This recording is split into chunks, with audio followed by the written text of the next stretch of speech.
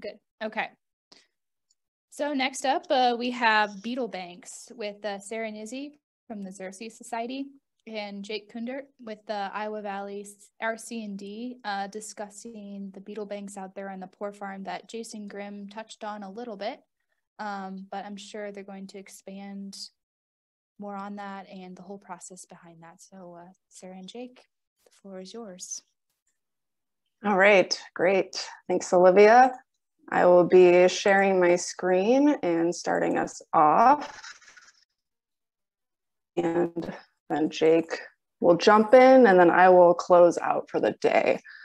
So yeah, what a great meeting this has been thus far. I've done quite a bit of work with Grow Johnson County and also kind of helping do some planning and bouncing ideas off with Jason Grimm in regards to the historic poor farm kind of in general and the total acreage there. So just really neat to see all these different perspectives and all the different things going on. Lots to talk about. So Jake and I today will be focusing on the habitat work in regards to beetle banks, so making space for beneficial insects. But first, I do my own introduction. I'll talk briefly about Xerces, and then we'll deep dive into that. So for those of you that don't know me, my name is Sarah Nizzi, and I'm a Farm Bill pollinator conservation planner and NRCS partner biologist.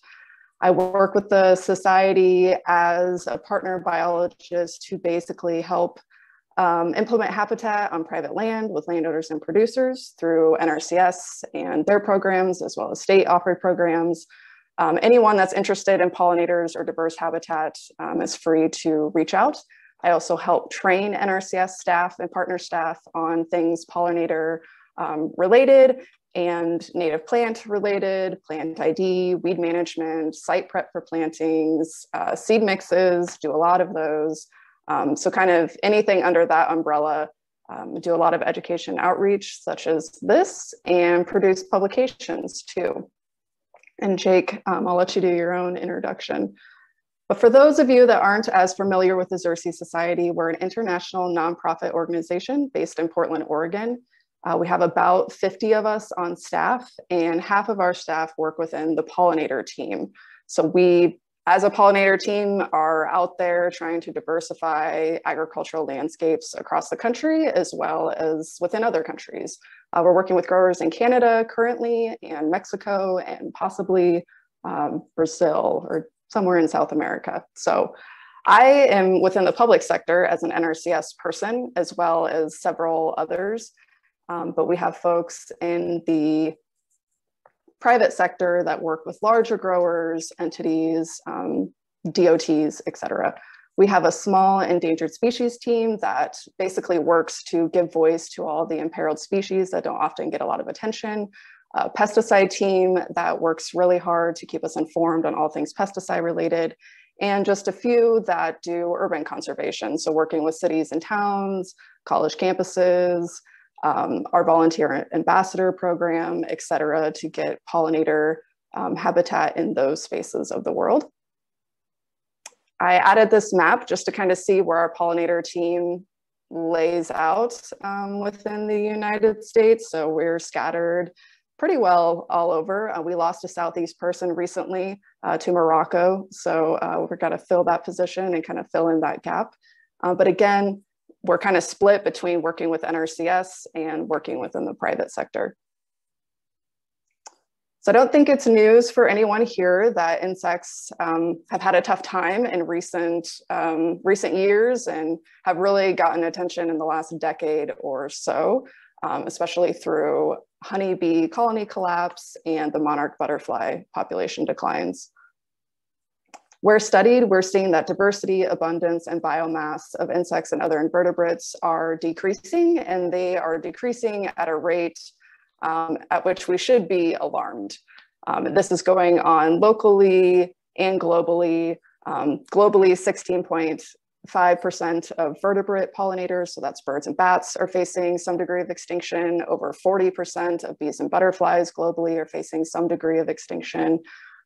In the US, over a quarter of our bumblebee species are facing extinction. So lots of things going on. But the good thing is that these invertebrates and insects and these species are able to be resilient if we allow them that opportunity. And when it comes to beneficial insects, they basically do the work, do a lot of work for us. And when we see these declines and when we have agricultural practices that aren't necessarily in their favor, we end up spending a lot of time, money, and resources doing the work that they could be doing. So as beneficial insects decline, pests and other things are just willingly ready to take their place. Gosh darn. Okay. And a lot of folks, might think of insects as something that's not super desirable or worth really spending much of their time or anything to get excited about, but only 2% of described insects are considered pests, and the rest are beneficial to ecosystems and food webs. In terms of beneficial insects, there's a huge diversity out there. Ground beetles are what we think about a lot with Grow Johnson County, but we also have lady beetles, rove beetles, tiger beetles, predatory wasps, parasitic wasps, mites, stink bugs, hoverflies, lacewings. I could go on, and they all have a unique job and role and a service that they kind of bring to the table. For example, lacewings, which is pictured in the upper left-hand corner, they look rather dainty and, don't really appear to be much, but they're quite predacious and ferocious. They can travel a great distance in terms of being a bug, and also are able to prey kind of at lower temperatures and lower, when there's not as much light around, which not every, insect is going to be out there doing that job. Hoverflies, as larvae, are predaceous and considered predators, but once they complete metamorphosis, they are then considered pollinators. So we can get kind of a double benefit in that regard. And should also mention that the importance of beneficial insects, there's so many: decomposition, nutrient recycling, adding habitat for them adds aesthetics to the farm, as well as increasing biodiversity for beneficial insects and a wide array of other wildlife. Potentially, you're reducing management costs and reducing the need to put in, more inputs or insecticides. So we know that pests thrive in monoculture. So how can we support beneficial insects? And basically, the bottom line is they're going to need more. They require diversity in order to thrive. And so habitat is the way that we can provide for beneficial insects, as well as a broad array of wildlife, as I think we all know. But habitat ensures that there's nesting cover available, food, so it's pollen, nectar, larval host plants, breeding opportunities. They're able to find one another without traveling a large distance. Overwintering shelter is really critical, and refuge from pesticides. So the habitat feature that we'll focus today is beetle banks. It originated in the UK as a way to create habitat in replace of all the native hedgerows that they had removed to expand agriculture. They realized that their native hedgerows had served a really good purpose, and they were getting a lot of conservation biologic control out of it, and didn't have them. So what can we do? So they created beetle banks, and it's been widely successful and adopted within the UK. They have cost share programs in the UK to install this habitat. In the US, there's been more of a focus on it in the Pacific Northwest and in parts of the Eastern United States, but it's still pretty experimental within the Midwest. So there's not a ton of research within the United States, and not a lot of beetle bank work going on in the Midwest. So here at Xerces, we've been partnering with a number of farms to kind of expand that work and expand our knowledge of this habitat feature. So basically, they're long linear strips that are planted either within or adjacent to crop fields. They make most sense for organic farms because they really need to reap that benefit of pest control, because they're not using any sort of insecticides, as well as being basically a safe haven. So you're not accidentally, exposing them to any lethal or sublethal issues through pesticides, particularly insecticides.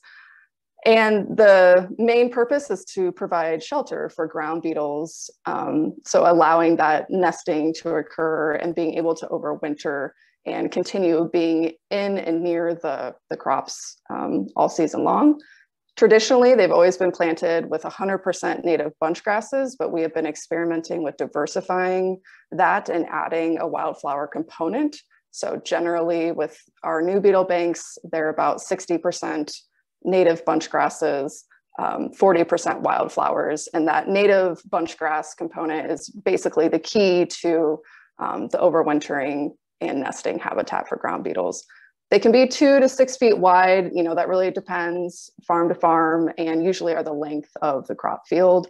They can be planted on a berm, which is very traditional. And the advantages of that is basically having the habitat be drier sooner in the season so that those critters are then encouraged to get out sooner in the season into the crop fields. But if you have a well-drained area, you can plant them on flat ground. Native plugs or seed can be used. It just kind of varies on what your goals are. And, you know, there's pros and cons to that. Pictured here is another farm that we partnered with out of Cedar Rapids, Cultivate Hope Urban Farm. They planted on flat ground and they planted with plugs. So the bottom picture was sent to me in like April of this year. And the picture above I took last week. So they planted with plugs and you can see that makes a pretty big difference in terms of jump starting things, but just another farm to look at. So now I'm going to kick it off to Jake, and he's going to get into the nitty gritty of what we've done at Grow Johnson County. Thanks, Sarah. Hey, everybody, I'm Jake Kundert. I'm the Food Systems Director at the Iowa Valley RC&D.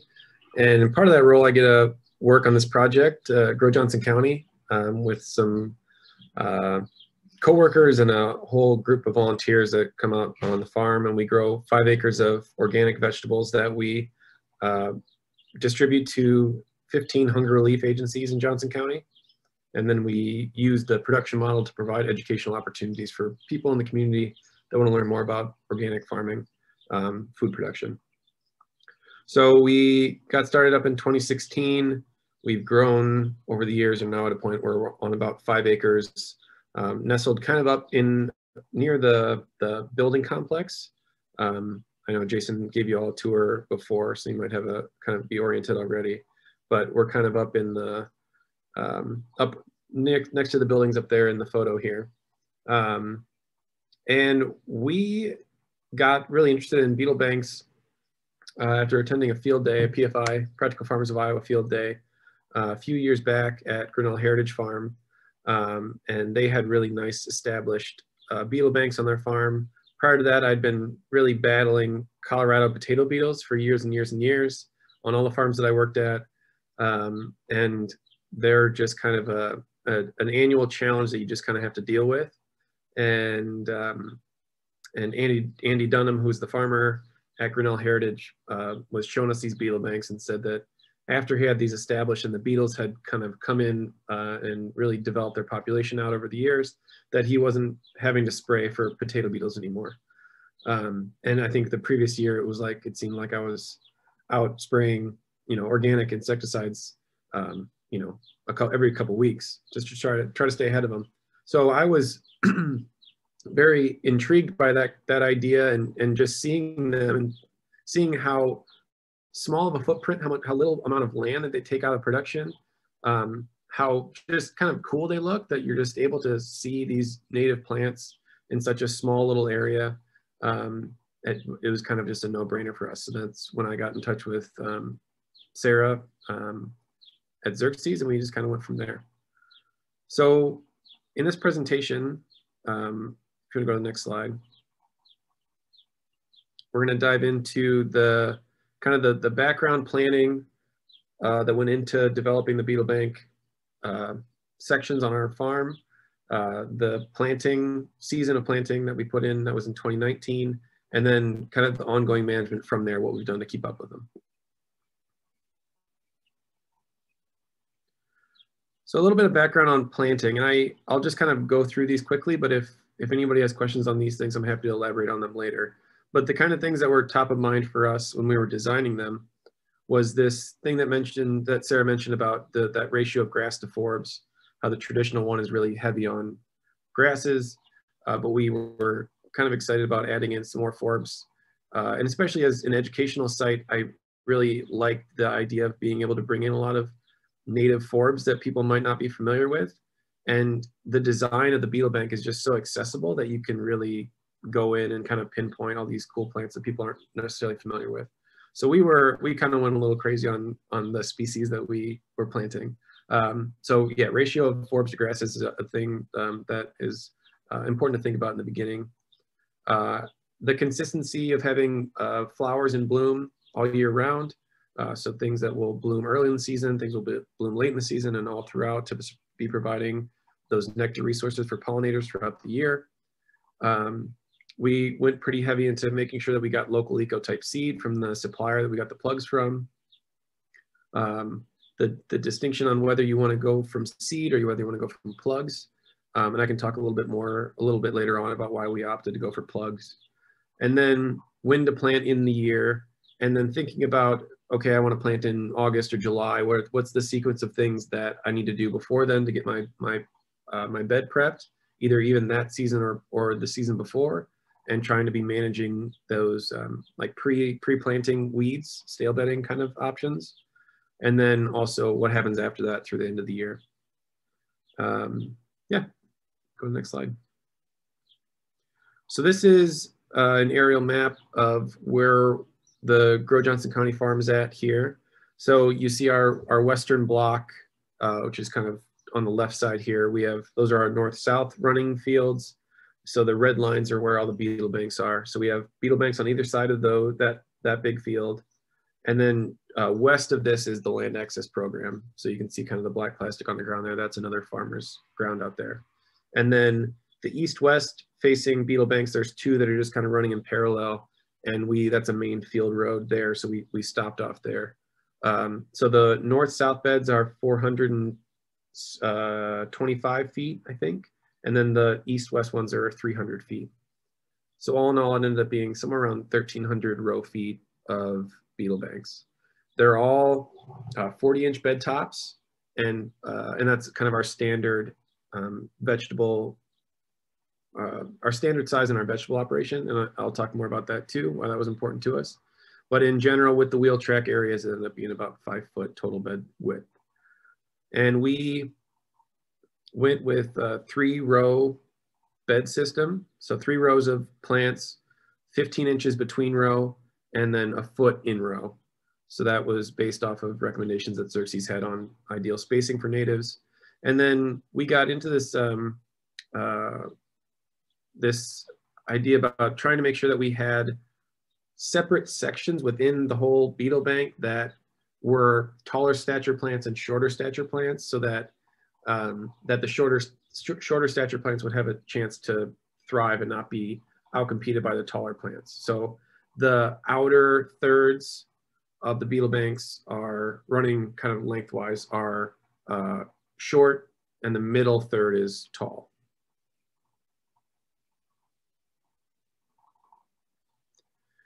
This is the planting list that we ended up with. I think it's somewhere around 35 plants or so. In number, it's much I guess you'd say diversity wise, it's a lot more species of forbs, but in just total quantity, it tends to be, again, like 65% grasses. So I'm happy to share this with anyone that's interested. But the main thing I wanted to point out here, so the grasses are in green, grasses and sedges are in green, and the forbs are in red. That most of all the beetle banks, about 40%, are just these 3 species: little blue stem, prairie June grass, and prairie dropseed. And that became kind of an important detail once we got into the planting process, because we identified a way that we could really build in efficiencies with our planting based on just having kind of a large quantity of those 3 species.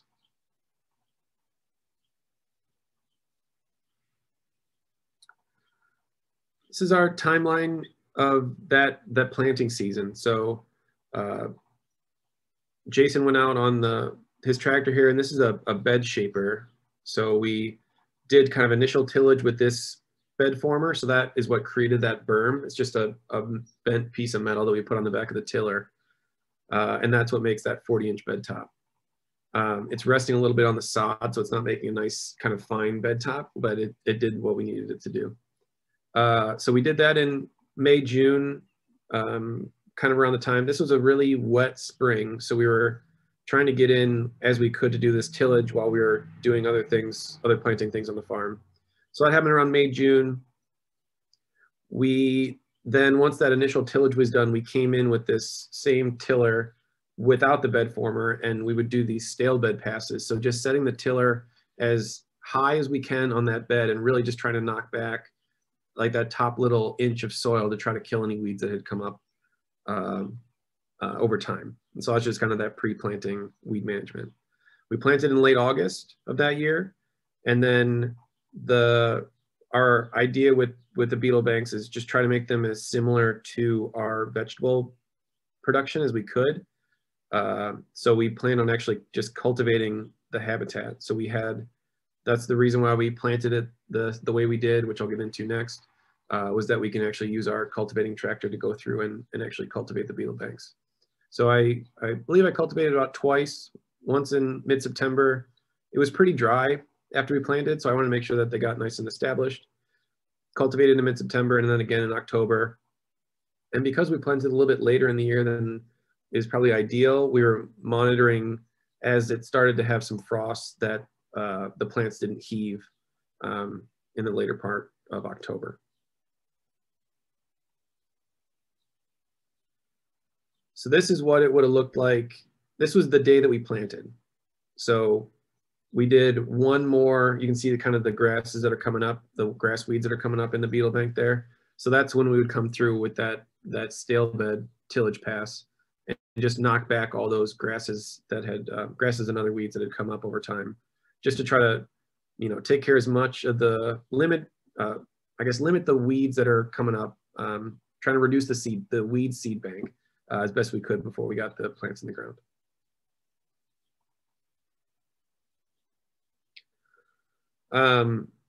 So the day of planting, we used, this is a water wheel transplanter. So this is the view from the tractor. This is me and my coworker, Michi Lopez. We put those three predominant species, the June grass, prairie dropseed, and little blue stem, on the back of the tractor here, and set them up in a way where we knew we could be planting in diversity as we were going, which is kind of the trick of the whole thing, is you get 4,000 plants show up on the farm. How do you figure out how to put them out so each beetle bank has the same number of each plant, and you're kind of accounting for diversity within the beetle banks and then accounting for these different sections that are short and tall. So we just we organized the plants based on this tall, short stature metric, put them on different hay wagons, made them very clearly labeled as what they were. And then the three of us, Jason driving the tractor, and then Michi and I on the back, planted those three kind of predominant grass species. And what we did is figured out that we could plant these. So I'll take a step back on planting. So these water wheel transplanter works by these drums, these green drums on the bottom have those little teeth on them, and those teeth make dibbles in the soil. And so that is what sets us, so we know that our rows are 15 inches apart, and then each one of those dibbles is 6 inches apart in row. So if we want to plant foot spacing, we just plant one and then skip a hole and then plant one, and then we're planting every foot. So it's a really easy way to get straight rows and have your kind of set spacing. And so we knew that these three species were going to be about well, anyway, we planted two in a row and then we skipped one. We left a hole for that we can come back and plant with a different species. So we went through and we were able to get all four of these beds planted with these few species in a couple hours. And then all we had left was all these other forb and some of the sedges and some of the other grass species that we had maybe one or two of each. And we were able to just plant those by hand with a whole crew of volunteers.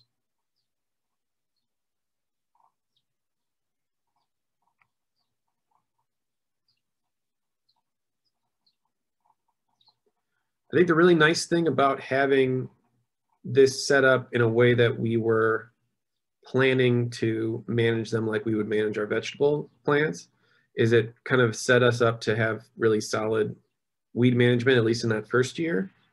So the left picture here is before, the right is after. This was the first cultivation pass.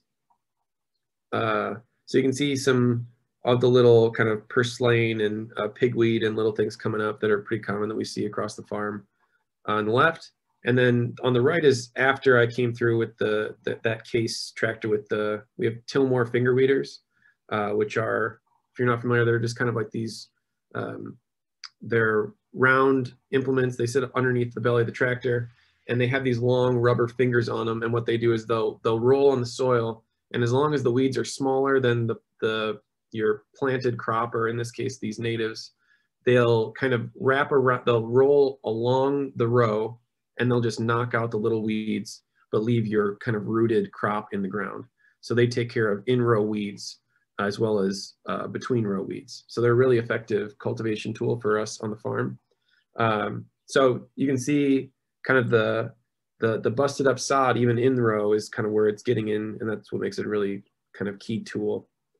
So this worked pretty slick. We were able to knock back a lot of those common annuals that we see on the farm and set us up for, we knew we were still gonna have challenges with kind of these perennials and more, I don't know, aggressive weeds that we see year after year. But this at least gave us a step up in that first year.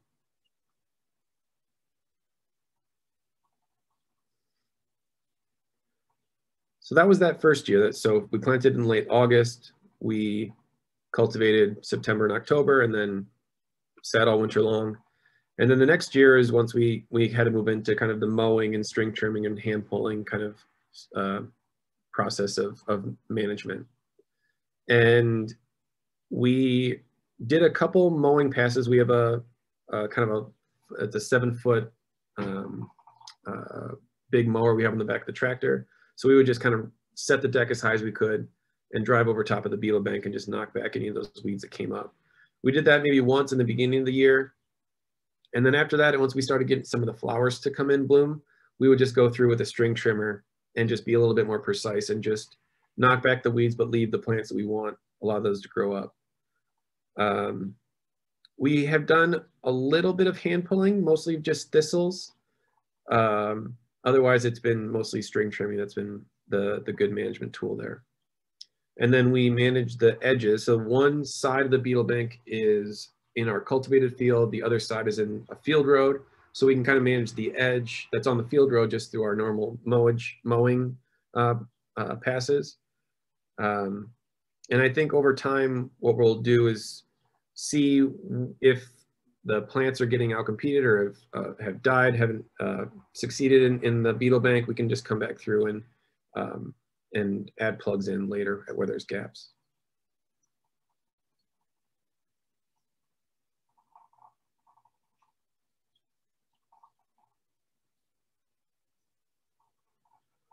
So what we should have done, if I were to go back and do it again, I think that I would have bumped up the tillage.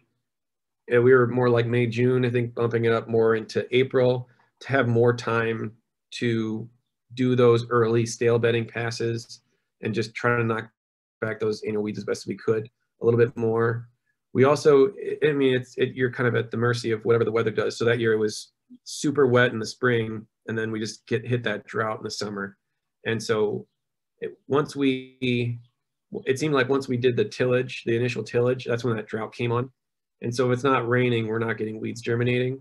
So I think the more you can bump your tillage into the early part of spring, that you can hopefully get some spring rain on there to germinate those weeds, that's all the better. But if it did not, if these summer droughts continue on, maybe even irrigating the beds to try to get those weeds to germinate. Because I think the main labor of installation and establishment and management is all just weed management. So the better you can do it the easy way before you've ever put the plants in the ground, it's better to spend time on that, I think. And I think I would have bumped up the planting more into July or even earlier in August. I think we probably could have used a little bit more time for those plants to establish before winter. And I think just maybe another pass or two with the tractor to kind of knock back those weeds even more. And I think based on some of the publications that Xerces has put together on growing out your own natives, I think we have greenhouse space so we can do it. I think I would even grow out some of our own plugs from seed just to be able to save some cost.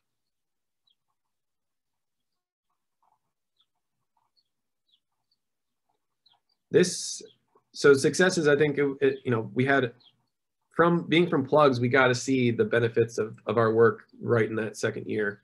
So seeing, this was in 2020, so the next year after we got them all in, we already saw these flowers kind of blooming at different times of the year. I think seeing those golden Alexanders pop up in early spring was kind of like a relief, because you put it in the ground, you never know what's going to happen, especially if you're waiting all winter.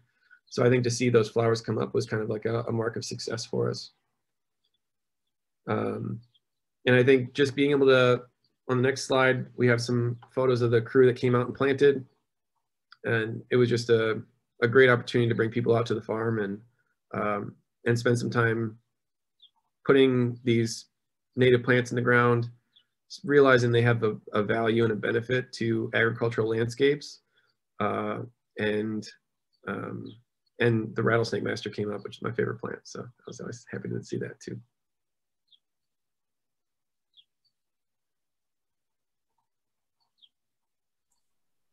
All right, sorry, get unmuted here. Yeah, thanks, Jake. You guys are awesome. And him and I, we've talked about this a lot. So it's, I think Beetle Banks is really getting some good traction and some good PR. And just last week, we did a virtual live from the farm field day with Practical Farmers of Iowa. So you can go to their website and search for that under events. And the video is there, or you can go to YouTube and search Practical Farmers of Iowa. They have their own channel. So it is also there, but if you really want to deep dive and see these plantings up close and talk even more in depth about them and about insects and the other pollinator habitats on the farm, check that out.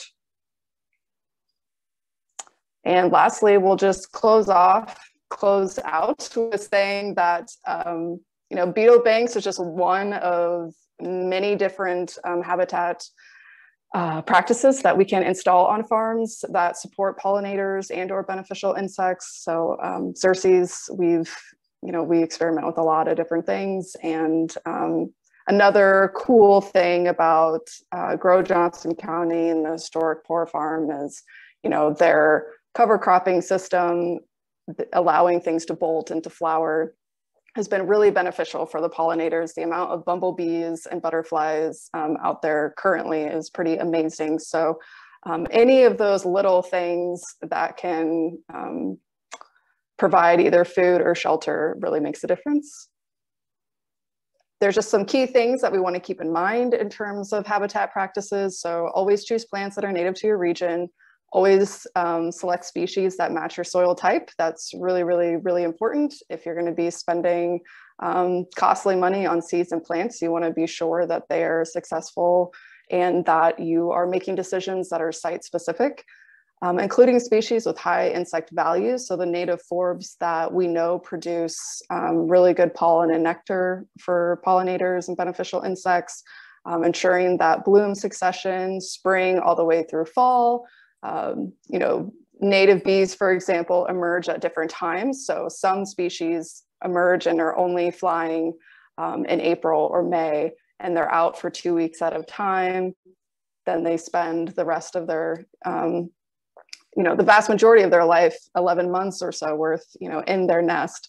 So their emergence activity is a pretty short window. And so that could be spring, that could be early summer, could be midsummer, could be late fall. So there's always constantly kind of a succession of different flying insects out and about, just depending on the time of year. So you want to ensure that they have all the resources available to them. Aggressive species can be advantageous if you're going to be dealing with high weed pressure or if you're dealing with wetter soils. Grasses are really, really important. Sometimes folks get really wrapped up in flowers and food when it comes to pollinators, but grasses support nesting and overwintering opportunities and are low larval host plants for a slew of butterflies and moths. And so basically, all in all, diversity is key. As many species as possible that you can include in a mix, whether you're planting with plugs or seed, the more wildlife you're going to benefit.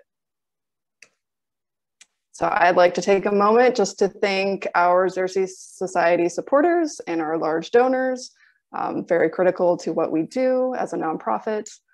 And of course, want to give a huge shout out to all our farm partners and Iowa NRCS. Through the Iowa Conservation Innovation Grant, we were able to do the bulk of this beetle bank work. And that grant just wrapped up in December of 2020. But these are just all the farmers that have stood by our side and decided to do something different and experiment with us. We cannot improve our knowledge or conduct, experimental research, et cetera, without them teaming up with us. As a nonprofit, we are donor supported. So if you like what we do and you want to be a member, I encourage you to join. And this is our contact info if anyone has additional questions after this event.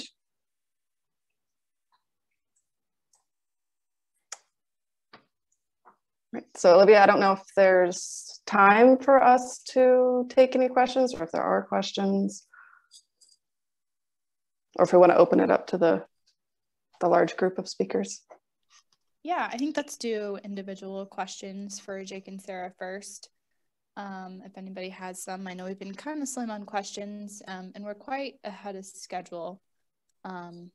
So we might even start social hour early if you hang tight. So, but any questions for Jake and Sarah, please send them away.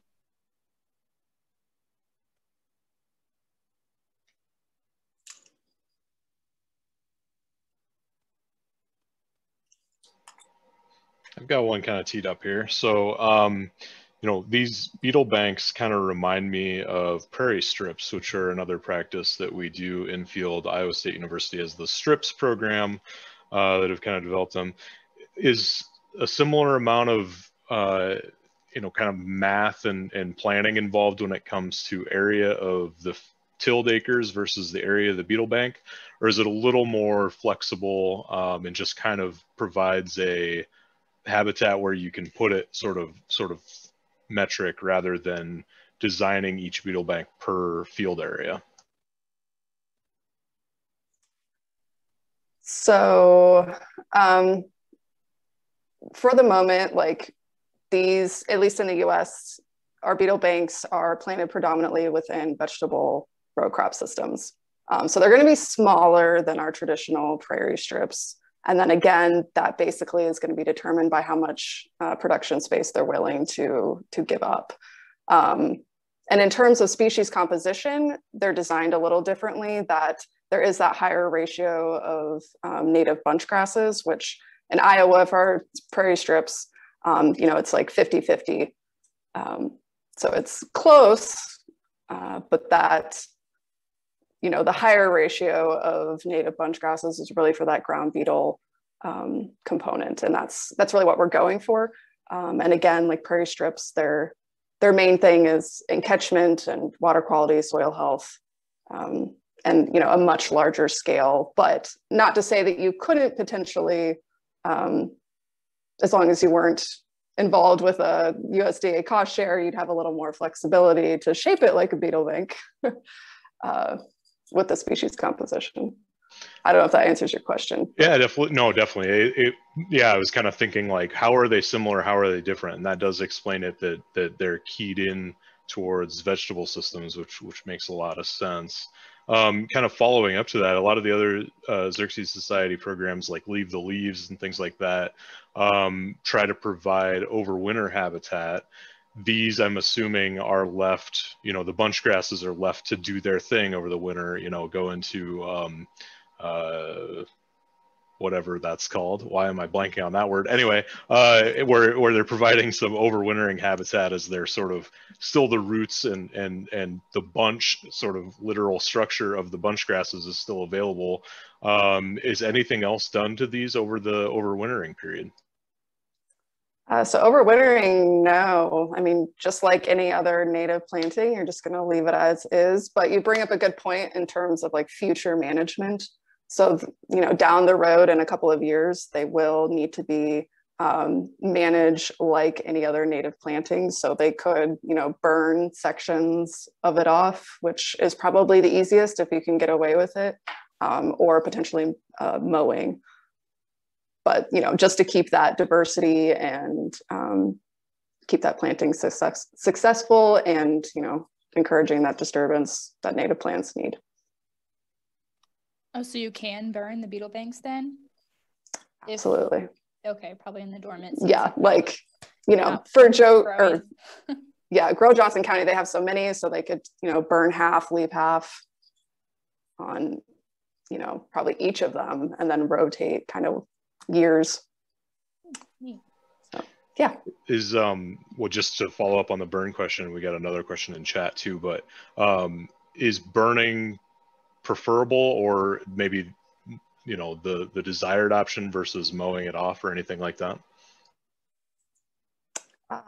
Yeah, I guess that would kind of depend on the scenario. The thing about burning is really that's kind of dependent on your location and whether or not that's going to be allowed.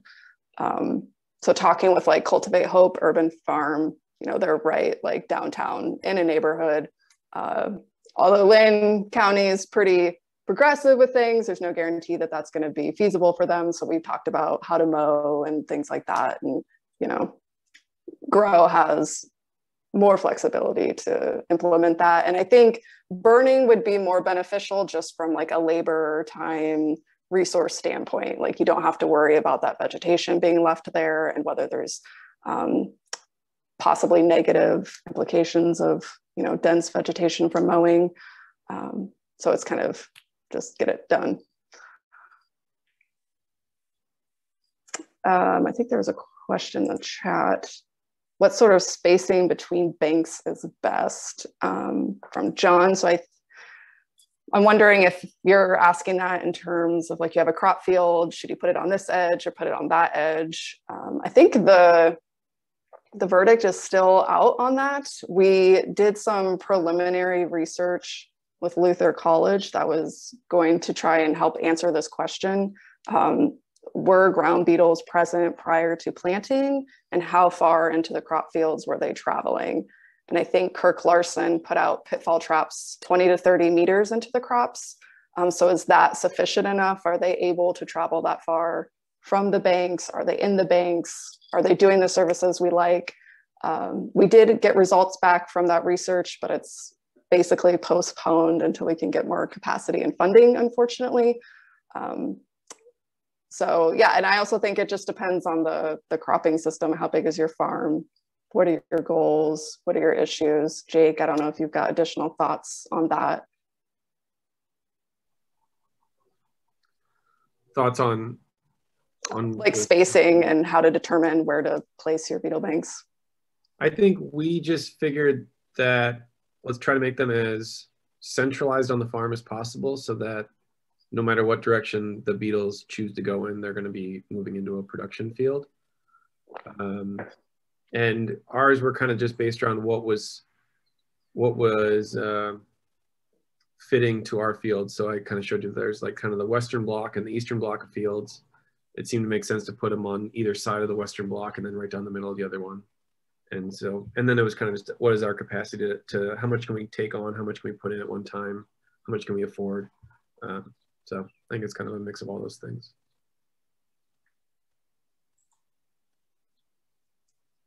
What is the rough dispersal distance for beetles? That's a really great question for an entomologist, which I'm not, for the record. There's beetles that can fly, there's beetles that don't fly. So dispersal really depends on species or genus, probably even. but really they're not going to go terribly far. So the closer you can have the habitat to the crops is best, or making it as easy as possible. You know, Grinnell Heritage Farm, for example, does have, you know, beetle banks on the edge and the interior. Whether or not there's added benefits to that, you know, I'm not sure. It's just a matter of taking more crop ground out of production, and also having to, you know, I don't want to say it's in the way, but it's just another component that, you know, yearly, that's permanent long-term vegetation that's going to be there for a long time. So you're committed to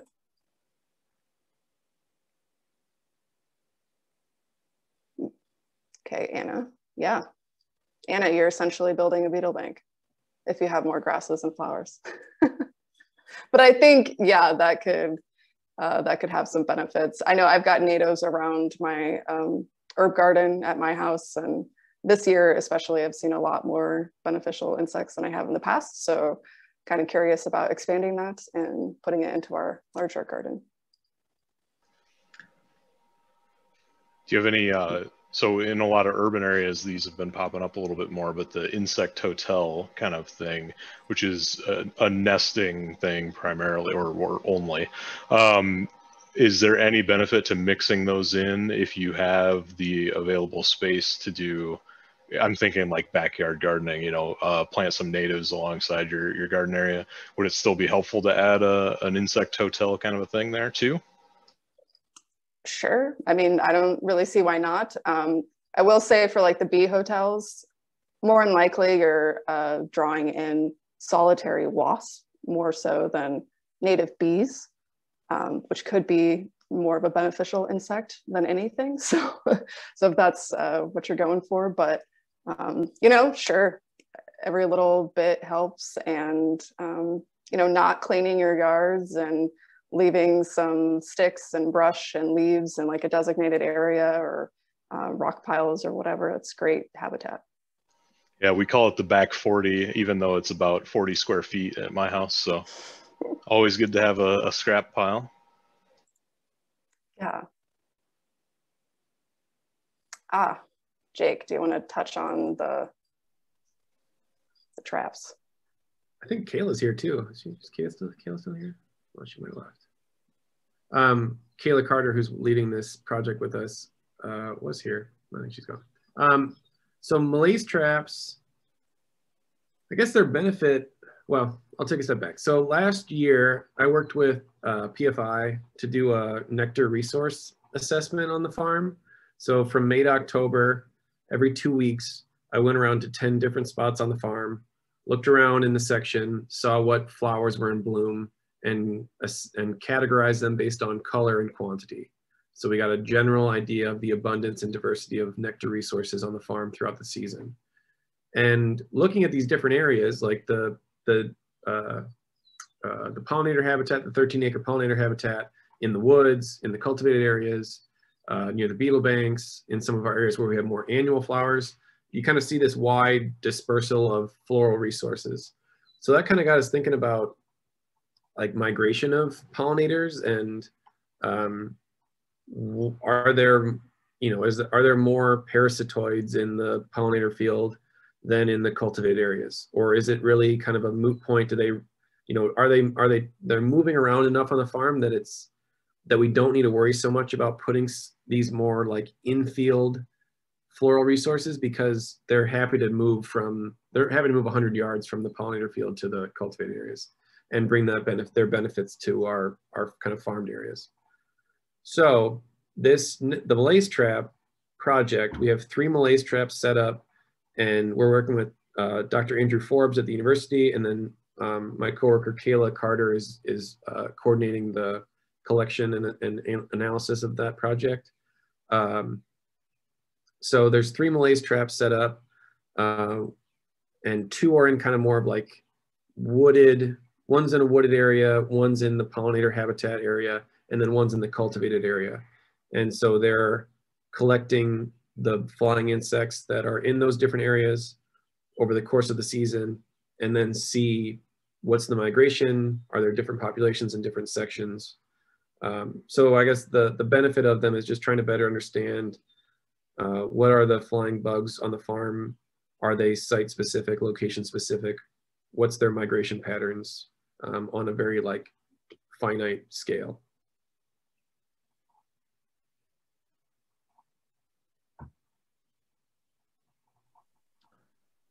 We'll see what we You find. mentioned the beetle banks there at the Poor Farm and other places in Johnson County and Grinnell Heritage Farm and Neil Smith Wildlife Area. But how much more is there across the state? Is there quite a bit of it that's being done now?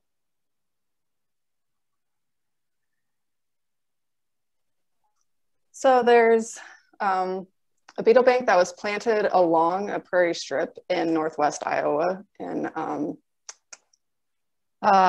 next to Clay, whatever county that is, O'Brien, drawing a blank. One in O'Brien County, one in Winnebago County, one in Lynn, one in Cedar, yeah, Poweshiek and Johnson. So there's 6 that we know of in the state.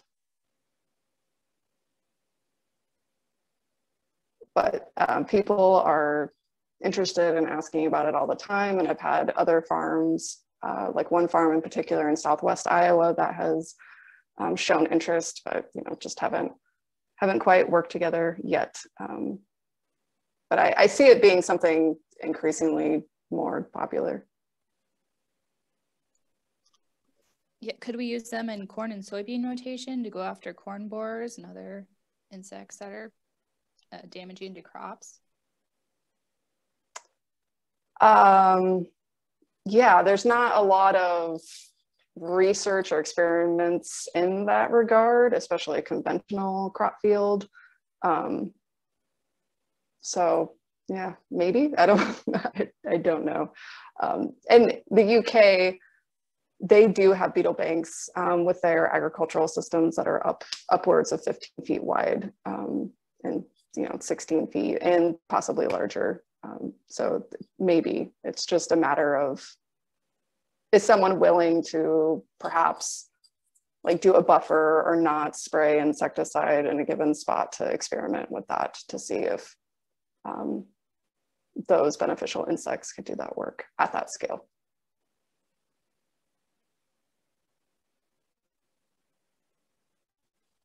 I see, thanks. Yeah. Okay, any more questions for Jake and Sarah?